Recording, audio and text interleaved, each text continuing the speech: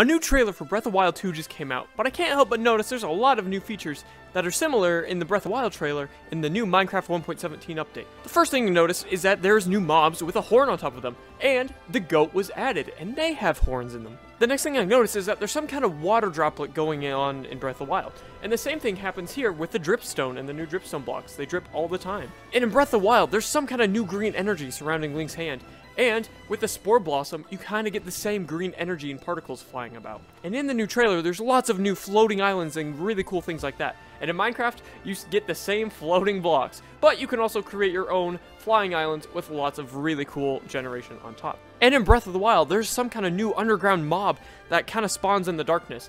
And in Minecraft, we also got the really cool caves underground, and of course, we have the axolotls, but they are cute. They are not super scary. I'm so excited for Breath of the Wild and the new Minecraft 1.17 update.